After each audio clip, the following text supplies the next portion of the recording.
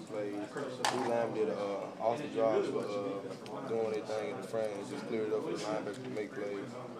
Benardrick got to their first drive. I think they got 2 first downs on that first drive, and they didn't get another first down until I think midway through the third quarter. What were y'all doing after y'all kind of settled down? What were y'all taking away from them? I mean, we kept our composure. I mean, they moved the ball a little at first. I mean, we just stayed strong, stayed together. I mean, just played like we said. We just played hard, ran to the ball, and just did what coaches put us in great position to make big plays, and we just made the plays we were supposed to make.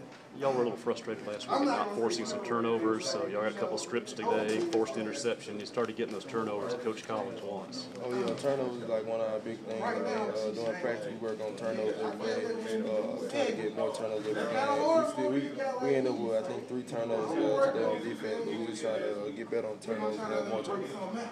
What did you see after the first 12 plays that almost like sparked the defensive effort and really slowed them down? I mean, as a unit, I mean, on the sideline after we get off the field, we talk as brothers. I mean, continue everybody to push each other. So let's go. I mean, try to play the whole game, finish the whole game. I mean, we just play hard. How much